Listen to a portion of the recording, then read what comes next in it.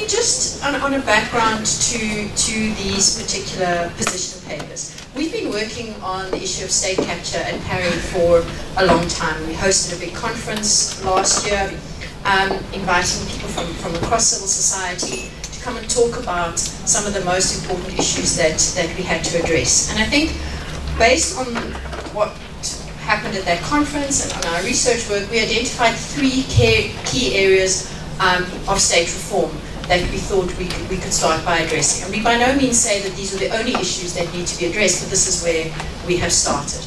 And those were appointments and dismissals in the public service, state procurement, and appointments and dismissals in the justice cluster.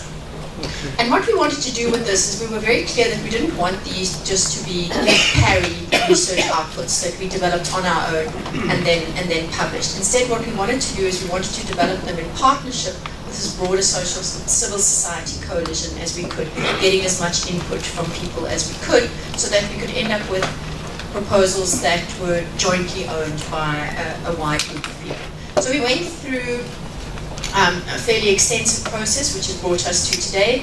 We developed initial draft proposals, we invited readers to make input, and then we had further discussions with civil society organizations about what the content of those proposals should be.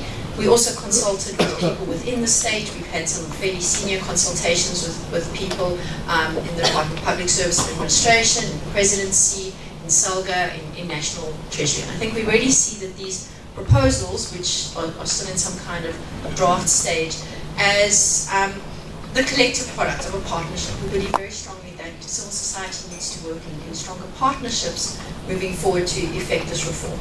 So what we're going to do is we're going to present very briefly the content of each of those reforms. There's much more detail in the individual papers. I'm going to be talking about recruitment and dismissals. Florencia is going to be talking about the justice cluster, and then Prof. Jonathan Klaaren from WITS is going to be talking about public sector procurement. So, sorry, this is not...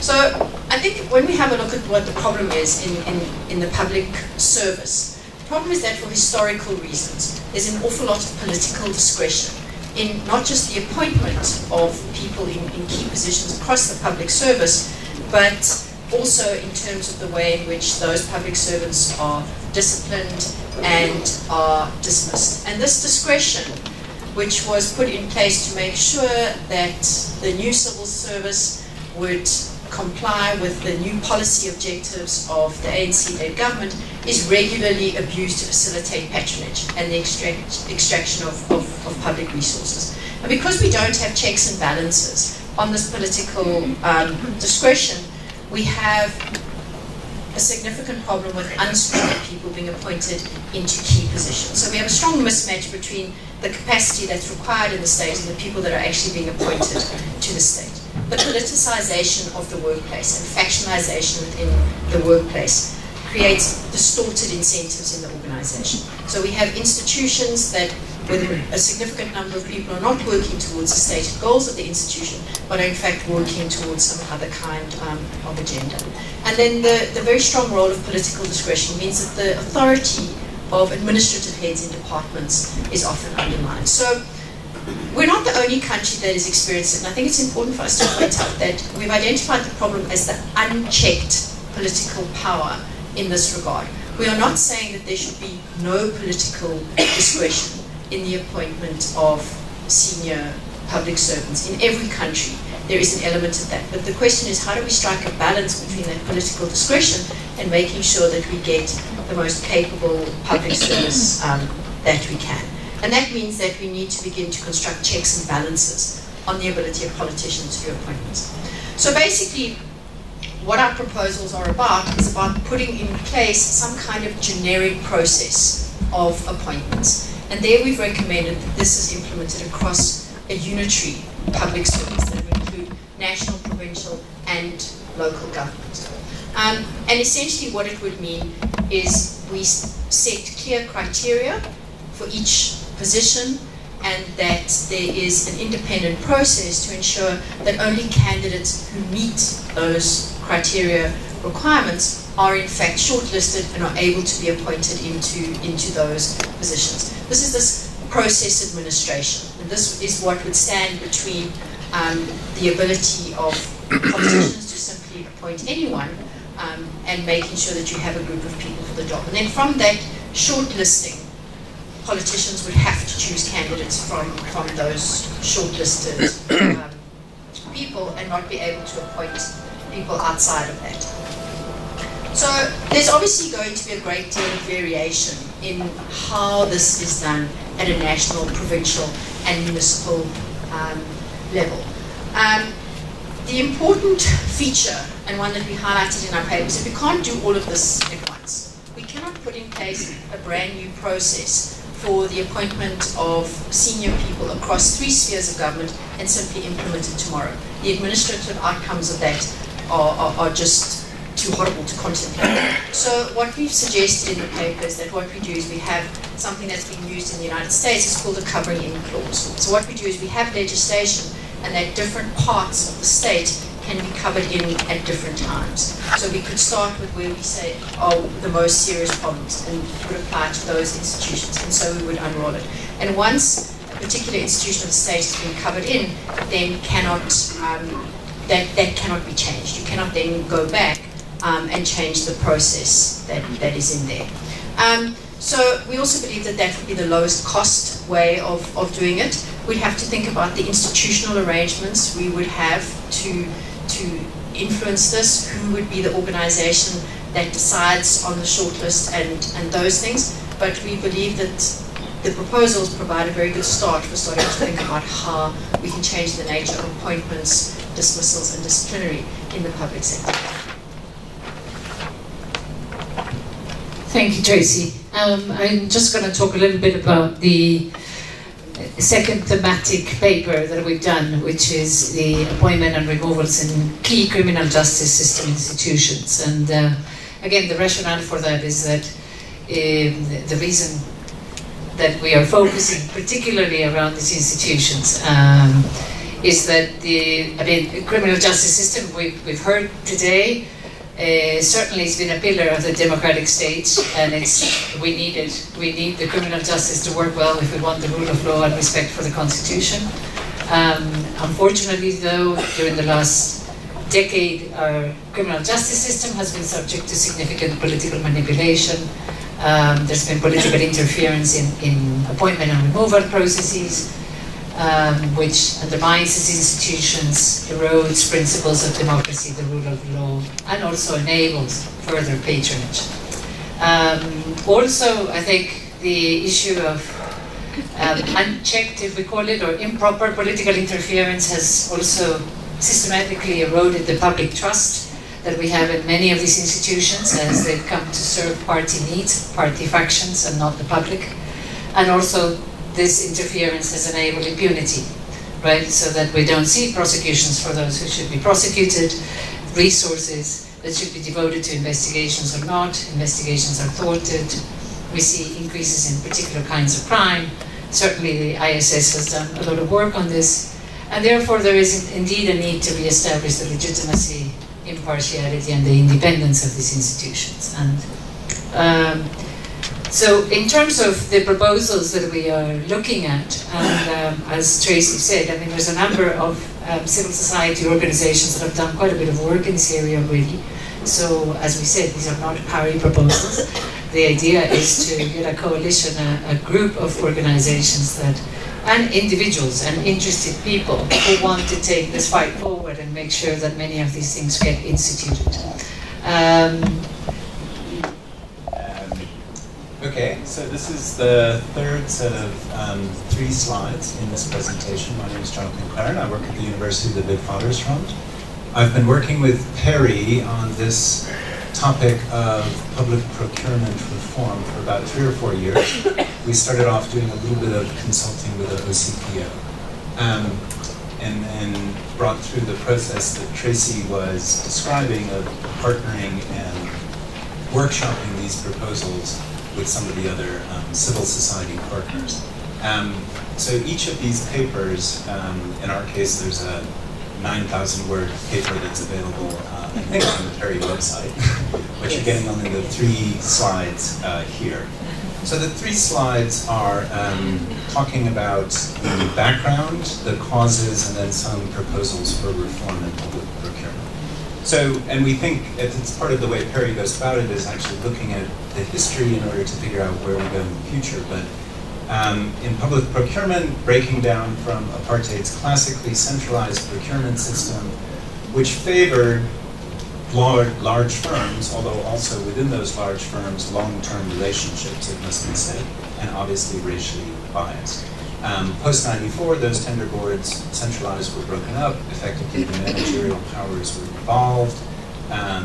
Explicit preferential procurement was put into the Constitution and into the system as a leverage for advancing, addressing historical discrimination. Also as part of the system of procurement. An initial movement there in the regulation system towards standard setting, monitoring, and enforcement.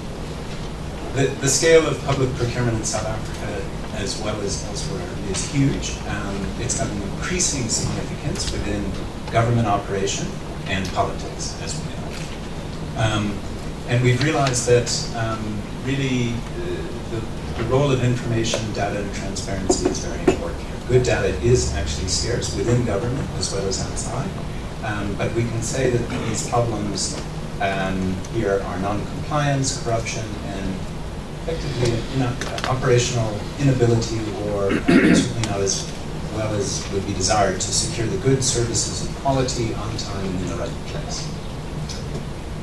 Causes: lack of professionalization, political interference, lack of enforcement, lack of capacity in the sense of capable, skilled procurement personnel in appropriate units. Another cause as an excessively complicated, fragmented, and inconsistent, at times, legal regime. I know a good judge can work out, the consistency, but it's got to work for everyone. And arguably an incorrect balance between the procedural integrity and operational delivery. That's about effectively too much rules and maybe not enough flexibility. Also, we've identified a mismatch between, lack of alignment or match between procurement process and strategic or developmental objectives. So in other words, getting the procurement system to speak more to, for instance, planning and budgeting and strategy processes within government. So, proposals, I won't go through those all. 3 of them. I think it's fair to say that when we started our work, we were more focused on legislation, but partly in conversation with the other civil society partners, we really took a step back from that and realized that legislative reform is really only going to be one part of the puzzle here. It's really a broader institutional issue. So there are lots of proposals, but some good places to start are on the data transparency. There's recommendation there to National Treasury, a couple to OCPO. Also really for more study, and actually, yes, we do come from a university, a place for research here, as part of the movement forward, developing a business case for developing and monitoring the system.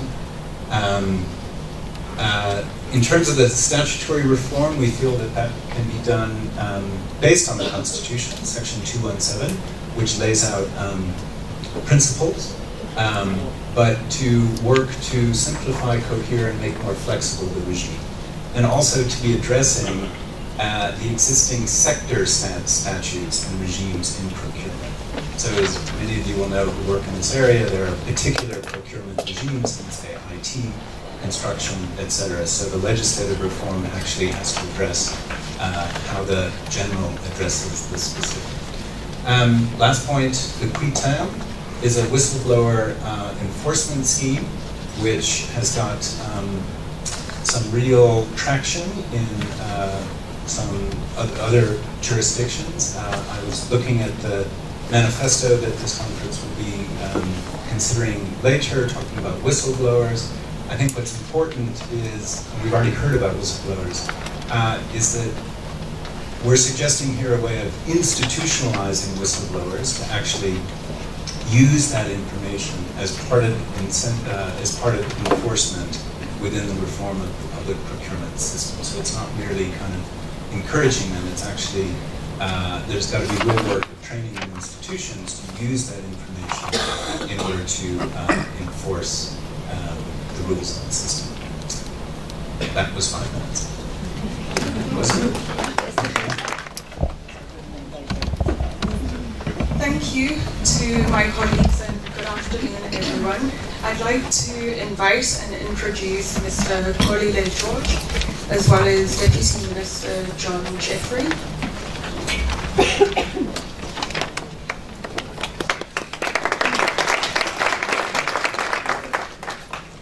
As they're coming up, I'll just introduce them. So, Deputy Minister John Jeffery has served as South Africa's Deputy Minister of Justice and Constitutional Development since July 2013. Mr. Jeffery is an admitted attorney and holds BA and LLB degrees, as well as a postgraduate diploma in environmental law from the University of KwaZulu-Natal. Mr. Jeffery has been a member of the National Assembly of Parliament since 1999. He is a former member of the Justice and Constitutional Development Portfolio Committee and has served as Parliamentary Counsellor to the President and the Deputy President from 1999 until July 2013. He has been a Member of Parliament for the African National Congress since 1999 and also a member of the ANC National Executive Committee, the Legislative and Governance Subcommittee, and the ANC Political Committee in Parliament. Welcome, Deputy Minister. Mr. Xolile George is the Chief Executive Officer of the South African Local Government Association, an autonomous organization mandated by the Constitution that defines SALGA as a representative of local government. SALGA, with a membership of 278 municipalities nationally, interfaces with Parliament, the National Council of Provinces, Cabinet, as well as provincial legislatures. Mr. George's experience in policy, legislation, systems and program implementation at local, provincial and national level spans over 20 years and is supported by a robust academic background. He holds a master's degree in development economics, an executive MBA, and several postgraduate diplomas and management certificates. Mr. George serves on several boards locally and internationally. Welcome, Mr. George.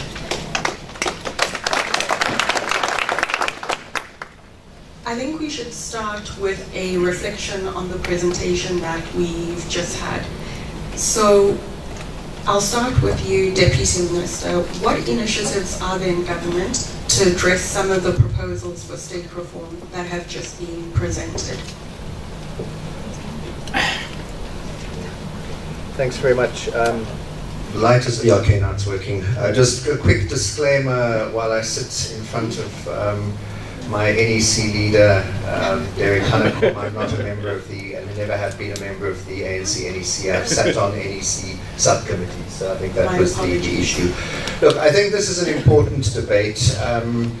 There isn't really, that I'm aware of within government, that much structured discussion on some of the changes. I can't really speak for the procurement aspect, there may be more there, but on the appointments to the criminal justice system, which I'm obviously more familiar with, there's not really any structured discussion. I think it is important, though, for this matter to be debated because it is complicated. And just if I can start by running through, and it would be partially a response. In '94, and I was in the KZN provincial legislature, but I think there was a tendency from both the legislatures and Parliament to more carefully prescribe the powers that ministers had over appointment. And so you saw Parliament being given a role in the appointment of boards and bodies that ministers normally would have just appointed on their own. From the provincial legislature side, we were much more prescriptive. I remember the legislation creating KZN Wildlife as Imvelo, specifying different categories of people that had to be appointed on the board. I think firstly with Parliament, it was probably not necessary for Parliament to play a role in some of these more minor structures. And in specifying, if it's a 10-person committee, what the categories or the criteria of each of the 10 people doesn't leave much space for flexibility. So to some extent, I think it was a bit of over-regulation. On the issues of the appointment in the criminal justice system, I'm speaking a bit longer, is that okay? Yeah, okay. I mean, the law is basically open. President appoints generally, fit and proper person. It's very broad. Let's take the National Director of Public Prosecutions. Every NDPP, apart from the current one, was just appointed by the President without any process. In the beginning, the first 1, 2, 3, 4, the first 4 were not members of the prosecuting authority and had no experience. It was only then, in the case of Sean Abrahams, that you had somebody who was within the prosecuting authority. And what was interesting with the current appointment, I think all the people interviewed, I think, were either in the NPA or had been in the NPA. So just indicating that as a fact. I mean, obviously transformation needs were different in the beginning. But I think the process for the appointment of the NDPP is, in a sense, turned out to be a model of I think, best practice. The one change that was not envisaged, and I'm looking, but he's not looking at me, at Mr. McKinley here, over there, was the public participatory process, or publicizing publicizing the interviews. When Right to Know brought that application, the President, as far as I recall, did not oppose it, and I think it was quite a useful element. The result then was they sent 5 names, and I think there was general national consensus on, not that Xolile was the only one, but on a number of people had seen the people being interviewed. I was speaking earlier to Edward Kieswetter, and comparing his appointment process. Now, equally with the SARS Commissioner, in the past, it was just the Minister or President who appointed. In his case, it was again a panel set up. The difference, though, was, Dale, was that there was no public, the public couldn't see the interviews. So hence, he's got problems of EFF saying, no, this was a conspiracy, a cabal. Nobody, as far as I have heard, has said anything wrong about, or that there was anything untoward in the appointment of Chilenga-Butao. And I do think that the public being able to see the interviews was important. Obviously, a drawback is that there may be questions, more sensitive questions, like that you may want to ask the SARS Commissioner as to what methods are you going to put in place to catch tax dodgers that you don't want the public and therefore the tax dodgers to hear about. So there are some arguments, but I do think that turned out to be a model of good practice. Do you want me to go on to removals, or do you want me to wait for you? I think wait. Okay, all right, sure, okay. Okay. So, Mr. George, can we just get your reflection on what initiatives there are in government to address some of the proposals that were presented, particularly with regards to local government appointments and dismissals? Oh, sorry, holding the resources. No, thank you very much. Thank you very much, Madam Facilitator. Good afternoon. I think on my side, looking at the presentation around proposals to strengthen the recruitment processes, management processes, and how the political leadership interfaces with the administration, they are quite commendable, all of them. I do, however, think that there is no absence of measures similar to those that are contained in the paper. They are all there. And what perhaps is lacking is strengthening on the area of professionalization of the institutions in terms of municipality processes, the recruitment of people, because there is stated intention what to look at and versus what comes into the organization. There's quite a lot of challenges around that at a municipal level. And I think one of the areas that are outlined there, I will cite 3 examples. Around 2010, there was a very comprehensive review of the state of local government. And many of you who may be in the government and general civil society, perhaps you would know there was a report called Local Government Turnaround Strategy. And it covered quite a whole range of areas that complicate governance and government at municipal level. And one of the key areas that it proposed was around areas of reforms that must be done around legislation that governs how a municipality is run. And it's normally referred to as a Municipal Systems Act. So 2011, there was an amendment that was quite comprehensive around what are the minimum requirements for anyone to be employed as managers in particular, what are the disciplinary process to be done, who must be involved and how the process of recruitment must be done, and the oversight around those areas, including remuneration systems and performance system. So a number of regulations, 2012, 2013, 2014, were all introduced. However, that legislation, whilst it was implemented, it experienced quite a lot of challenges. One, in terms of inordinate amount of delays on those who are entrusted with oversight. And secondly, it also experienced unevenness in the implementation. In fact, people blatantly disregarding the rules with lesser consequences around that area. But however, it suffered a bit of a heavy blow where it was struck off by the Constitutional Court recently on the 9th of March 2019. So effectively, we do not have those measures. They were about ensuring that people who are holders of political office cannot be in the administration of municipalities. People who aspire to get into public office, when IEC runs processes, they must be out, and. So effectively, we do not have that legislation now, and there are measures to reintroduce. But what I think is important around professionalization is around reconfirming and make sure that it is properly implemented the values and attributes of a developmental state, especially the public service in terms of Section 195 of the Constitution. And I think those are very critical to be reaffirmed around what kind of ethos and ethics that we need at local level, the minimum competences that are required. We still feel strongly as local government that those are very critical and they must be reinstated. So those that are cited, they fully agree. But there's no absence of municipalities in terms of recruitment. There's a recruitment policy, there's people involved and so on.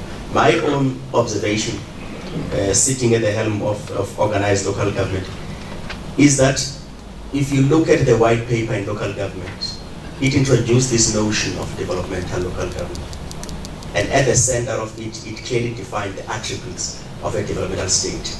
And one of the distinguishing features of local government is that in its own construct, it is defined as involving the community, the administration, and the political arm.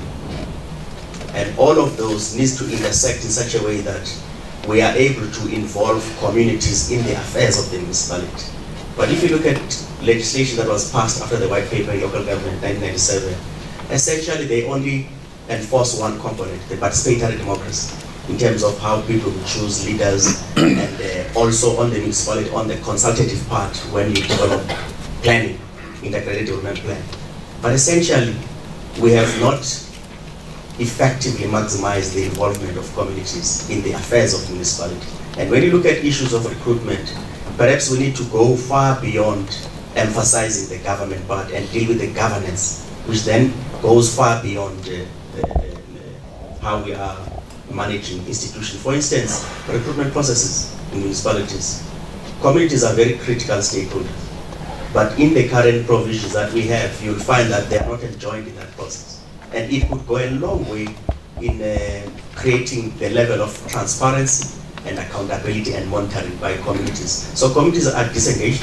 They only react on the basis of service delivered. You've been talking about, you say that there are recruitment processes and standards in place, and part of the issue is that communities are not involved, which might actually strengthen the recruitment process. But what is government doing, or local government doing, to resolve the abuse of appointment powers, mechanisms of precautionary suspension, and issues of golden handshakes? Because if you're saying that there are policies in place, and yet these are the issues we're seeing playing out on the ground, what is leading to these issues? I think what is glaring is non-implementation of consequence and accountability. Consequence management.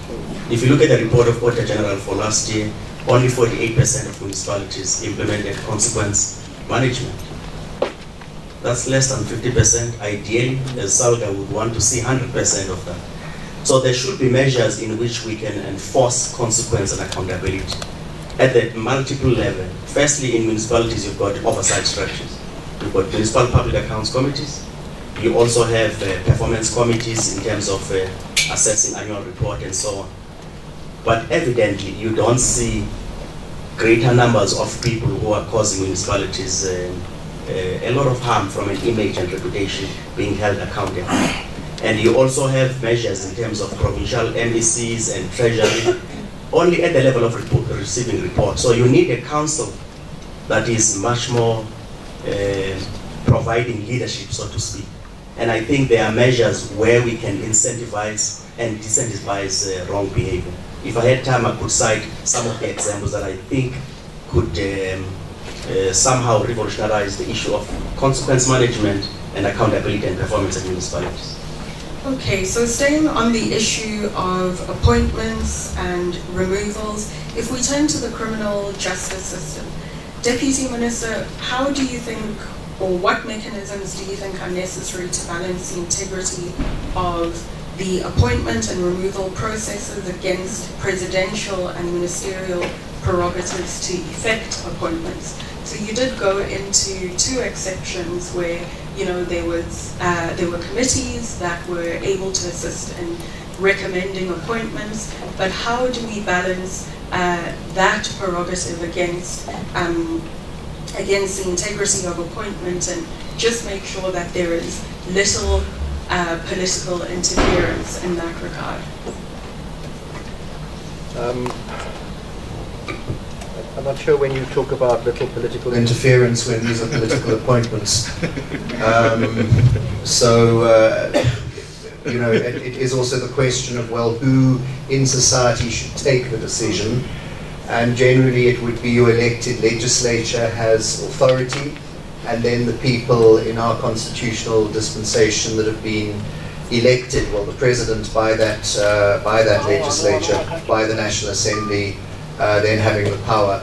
But I think, look, I'm, as I said, I think this is an important issue to debate. I've been to one other such forum with Judge Bickler being present with the Helen Suzman Foundation, and I think the discussion needs to carry on. I think an important element for me is transparency, and people able to see what's happened, to know who is around or who's being looked at, to be able to comment, to raise problems. I think that was done with the appointment of the the NDPP. So I think those are important elements, and then ultimately in that case, a list of 5 names given to the president to select somebody or one person. I think that, as I said, was best practice. I want to just bring up the public protector, which is not one of the issues that the paper covers, but the appointment and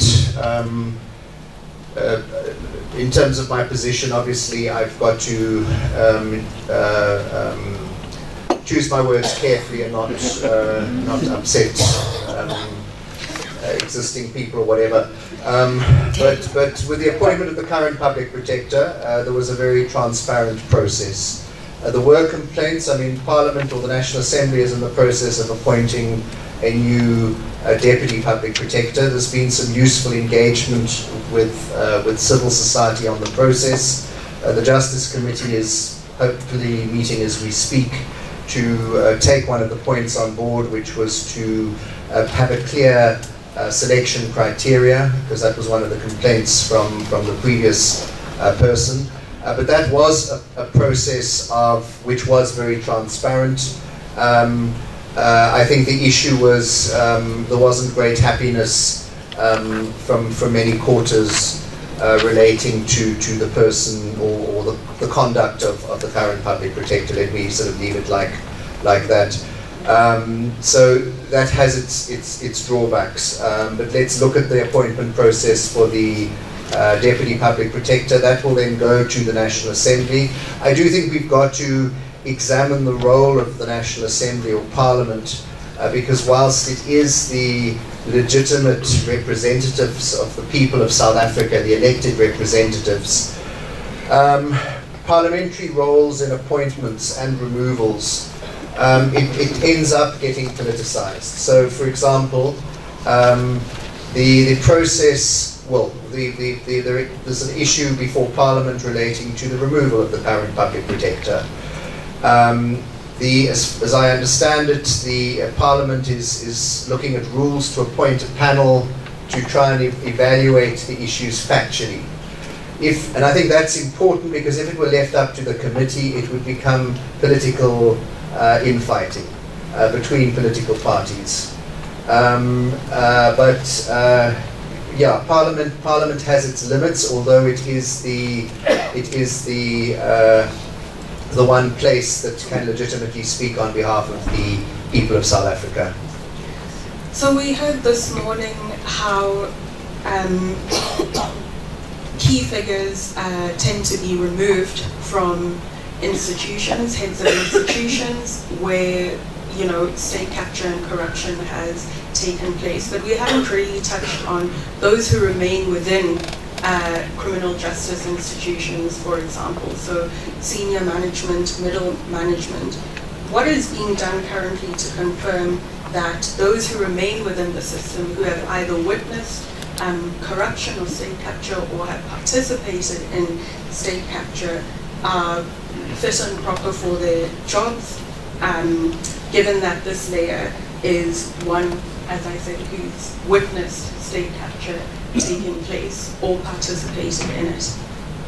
Well, obviously there has to be a proper due process relating to removing anyone. That's in terms of the Labour Relations Act. So basically, if there are allegations against a person, that would have to be there would have to be a disciplinary hearing.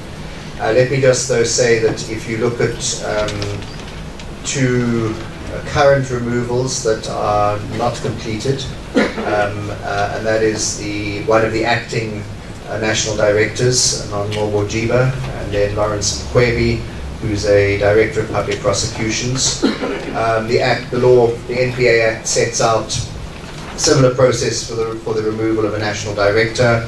The president has to set up an inquiry, and then after considering the results of that inquiry, then can take a decision, and the National Assembly can then vote to decide to restore that person to office. Now, in the case of both of them, I think I did see in the paper that there was a proposal that Parliament should approve the removal, which is not the situation at the moment. Parliament can restore them. So effectively, the two people that I've mentioned, since the President took the decision, have been out of a job, have not been paid. If it were that Parliament had to confirm the removal, they would have probably stayed in office and continued to be paid. The reason it hasn't been resolved is because there was a court application by Ms. Jiba to try and stop the process, of which there was judgment. Was it earlier this week? I lose track of time. Earlier this week or end of last week? Earlier this week, I think. Wasn't it Monday? But anyway. But yeah, so the more, the more complicated you make the process, the more difficult it is to remove someone. So effectively there you've got two people who, whilst they're not being paid, those jobs can't be filled. Until the parliamentary process is completed. Because the medium-term expenditure framework and strategic MTSF outlines a much more longer horizon. That could allow municipalities to have negotiated agreements very clear on a multi-year basis, especially on strategic infrastructure like retail. Q&A? Okay, all right. So can I just ask that maybe we take 3 quick questions, if there are any questions?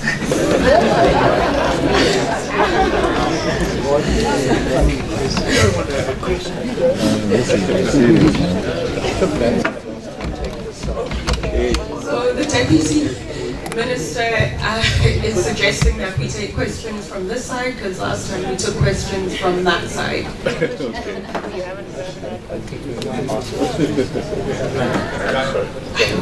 Okay, give me the mic so that I can talk. I'll be quick. No, but this person has spoken. Position is 9/10 of the law. Please keep your questions I will. 20 seconds or shorter. I will. I've already had half the question discussed with Deputy Minister Jeffery's already over lunch about the traditional leadership system and the TKLB. I'm just wondering why there's an empty chair in the middle, and why isn't there somebody from where 17 million people of South Africa live in the rural areas under traditional jurisdictions not present when we start talking about state reform? I just want to throw out an idea, Minister. I'm delighted to see you have a diploma in environmental law. Maybe we can have some common ground. Why don't we empower traditional leaders to serve as part and parcel of environmental governance rather than criminal prosecution in terms of what the traditional courts bill was? And in the context of global climate change and the deep crisis that we face, there are already made infrastructure for deep adaptation imperatives of resilience, restoration, relinquishment, and reconciliation. That's where people are vulnerable. That's where we can do it. Why? So let's think out the box. Please take back to Parliament a suggestion that we must stop thinking of them as state functionaries in that narrow legalistic sense. They could be an invaluable resource to helping the most vulnerable and disadvantaged.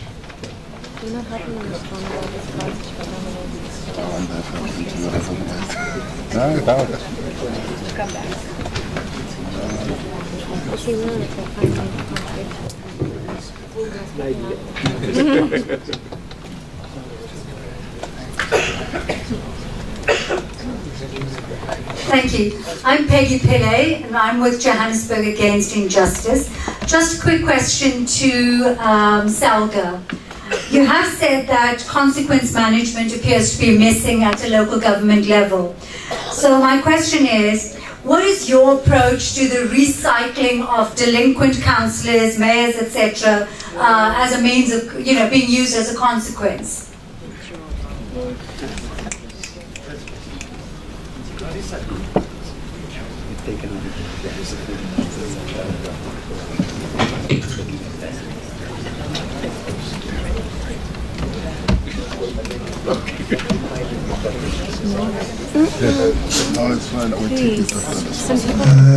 Quick word on privatization and tenderpreneurship. I mean, the cancer of corruption is facilitated by the system.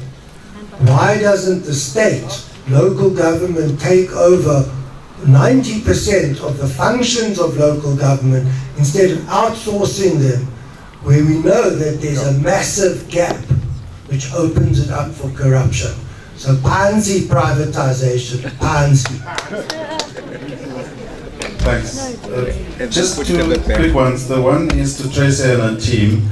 When they talk of procurement, I mean, we all know that most of the procurement is between government and the private sector.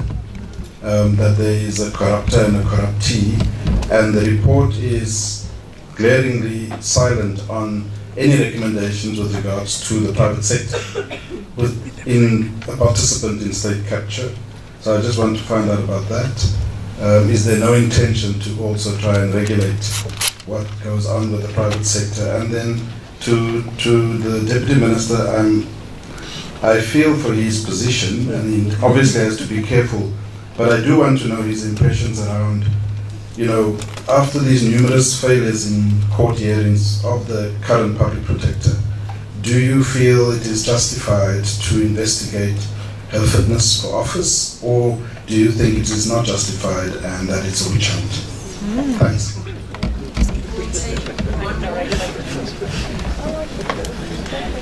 Good afternoon, I'm Richard Cesar, the chairperson of the Public Service Commission.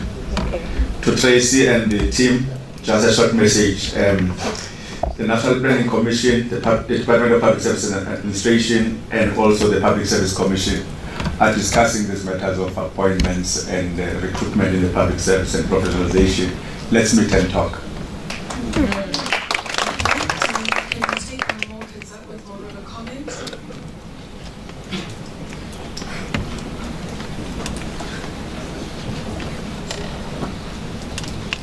Hi, thanks. I introduced myself earlier. I'm Nikki Prince, State Capture Activist. I also spent 10 years in the National Treasury, where I worked on infrastructure and procurement.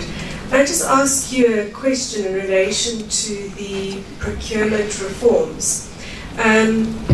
When you've got Anoj Singh and Brian Malefi, who are hell-bent in using their management powers to manipulate the procurement systems at Transit and ESCOM, which were fairly sophisticated,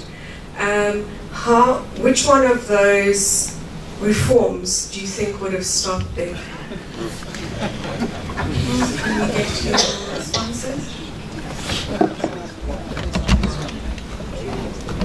Okay. All right, yeah, look, a lot of it is well, let me just start with traditional courts bill. I mean, it's regulating traditional courts, and it's only halfway through the process. It's still got to be considered by the National Council of Provinces, and that means all the provincial legislatures. So, John, I was a bit surprised at your criticism or your of it, but they're not criminal courts. They're basically traditional courts. Yeah. I think on the question specifically on the public protector, let me answer it this way. Where there are serious complaints, it's better that they are engaged with. So yes, there have been problems with a number of her reports and remedial action. I have to put this plug that I've never supported the idea that the remedial action of the public protector should be binding, precisely because it, I feel, gives too much power to one person.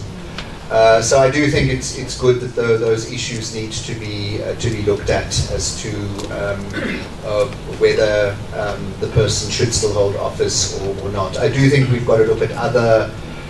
We've got to look again at this question of the binding nature of the remedial action, and should we legislate on that? The court ruled on it in terms of existing legislation, but that's something to look at. The role of the Deputy Public Protector, I think it's an omission that there isn't a requirement that the Deputy Public Protector has to go through all the reports or be involved in the finalization of all the reports. But let me just say that as far as, because I think the purpose of the discussion was the papers, I do think we need to engage on it. The missing person, by the way, is my counterpart in finance, so I think that there would have been more input on procurement issues if he had been able to attend. But one of the aspects you're not looking at is the process of appointment of the state-owned enterprise boards. Yeah. Okay. So that's one area, but then another side of the coin is also the issue of ministerial responsibility and ministerial accountability, particularly when it comes to the public service. You've got a person appointed as minister, by the President. They have to account to the President, to Parliament and the public. And if they don't have a proper role in the appointment of the senior officials, can you actually hold them to account? One of the problems of the role of Parliament that came out in the first term was that these bodies are accounting to Parliament. If Parliament actually effectively appoints people, not the ministers, then is that fair on the minister? So do look at the issue of executive accountability.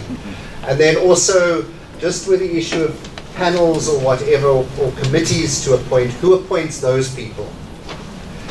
In the best, good case scenario that I mentioned of the NDPP, there was a problem over the panel. They were all men. The President didn't appoint all men. He basically said it's going to be the chair of the Human Rights Commission, who was a man. It's going to be the Auditor General, who was a man. But he then also said to NADEL, to BLA, to the Law Society, because the Legal Practice Council wasn't in effect, send a person. Advocates for Transformation too, send a person. They all sent men. And wouldn't change when they were approached to look at it. So I'm just raising those questions. You know, on the police commissioner, it's a retired general in the police of good integrity. I mean, who's going to decide that? You know, so just look at those aspects. But I do think, sorry, you want to get rid of me? I do think it's an important issue to engage with. Let's continue the debate. Let's be careful of over-regulation. Thanks. No, thank you very much on that point, Deputy Minister, on over-regulation. We are sitting at local government with what we think is over-regulation. We currently have 76 laws and regulations that are all directed to local government. Comply with this. Very necessary, of course, but some of them we think that there's merit for rationalization and also streamlining some of those areas. On the question of recycling delinquent councillors, I may not be able to answer on the side of SALGA because it is purely a political function of political parties that send their public representatives on a PR list or a ward participation list. And we have seen instances where political parties have acted on the same instance. Perhaps it's the critical mass of making sure that this can be done quite regularly, but it's clearly a function. What we do, we receive councillors as SALGA for purposes of training and whatever, but we are unable, we don't have the power to say remove this person around those areas. So in reality, it's a call to political parties to manage those particular areas. At a municipal level, it's only in respect of code of conduct. When a councillor has transgressed, there's provision on what needs to be done by the speaker to make sure that that conduct is properly investigated in line with the code of conduct. On the protection of municipalities, why do we have outsourcing? There's a range of capacity, both national, provincial, and local. And it's quite more severe at local level because of size of municipalities. I mean, we have about 160 municipalities whose budgets are less than 200 million. Very small amount. Vis-a-vis the backlogs that are there to be managed. And of those municipalities, about 60 of them have budgets of less than 60 million. And now 60 million with administration, with the service delivery mandate, it's quite very small by any size. So there's also this reality at a number of these municipalities that you've got a lot of micromanagement at a political level, regional structures and so on, as the report says. Because in terms of state of development in many of these areas, just imagine a budget of 51 million. You'll find that maybe the most employer that is there in that locality is the municipality. So it increases the scope of this malfeasance relationship between service providers and administration and council. And that's the only resource that is there. So the traffic of competition for position, competition for resources, and battles that ensue out of that. I think the point you are raising that is quite a challenge in many of those areas. So the challenge is how to insulate the local stake. How to make sure that given all of these areas, how to make sure we insulate the local stake. The last issue on the paper raised was around the protection of employees. They are quite vulnerable, many of the managers, and perhaps one of the issues that the paper could consider is introduction of ombudsman, a municipal ombud service. And we have seen one municipality having introduced that to make sure that they can be an independent hand that investigate, protects, and also be able to have mechanisms to protect that. This also applies to citizens, where they will protest and raise issues. If a council is non-responsive, there has to be an external oversight that can also make sure it plays a role. Perhaps looking at that concept and see how we can also provide support would be a good idea. Thanks. Thank you all for listening. Thank you to our guests for answering questions, and we hope that you enjoy lunch. Thank you very much, everybody. Just a few